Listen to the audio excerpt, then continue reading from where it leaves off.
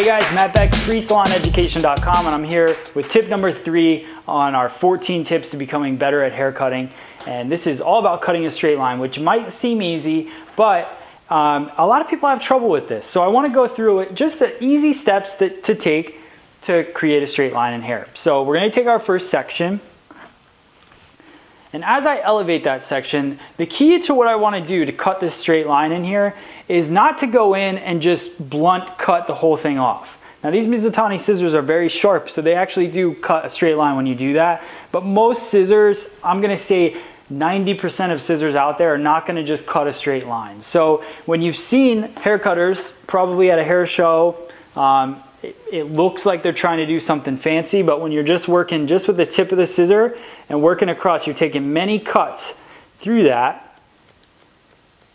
So that's just moving the one blade, but you can see how straight that line gets as you cut it. So it's really about not pushing the hair whatsoever. So if I try to go in here and just slice it off, I'm gonna push hair away from me. So the line's not gonna be straight. Then I have to go in and cut more and more. If I just go in with the tip, no matter where I'm at in the haircut, that's gonna create that straight line for me.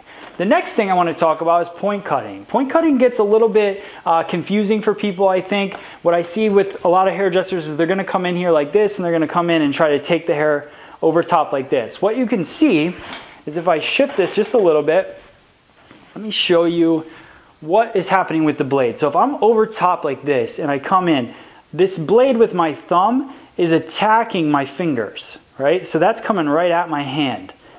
If I point cut the way that I should point cut, which let me show you the technique first, and then I'll show you the difference. The technique is you can point towards your buddy, not your body. So hold the hair up, point away from you, and then point right back at you. What you're gonna do then is take that blade and you can go through and point cut the hair. So let me show you the difference. So we go from holding the hair up like this, coming in and attacking our finger with that blade as we come through, to then having our steady blade rest against our fingers. So as I come in, that steady blade cuts there, and then I don't have to worry about cutting myself. I know that that steady blade is there, and I'm not going to cut myself. Different types of techniques for point cutting.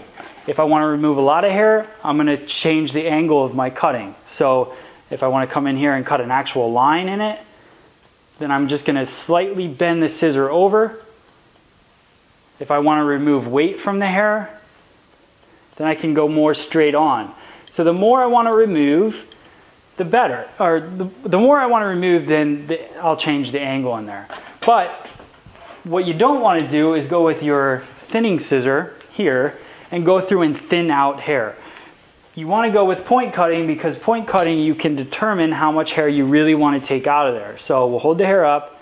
If I want to take out just a little bit of a line, I can do that. If I want to take out a little bit more, I can do that. And if I want to draw a line, I can go through and do that. So hope that tip helps you guys on cutting a straight line and point cutting. We'll move on to tip number 4 coming up, but make sure you subscribe to us on YouTube, and I'll see you next time in the next video. Thanks.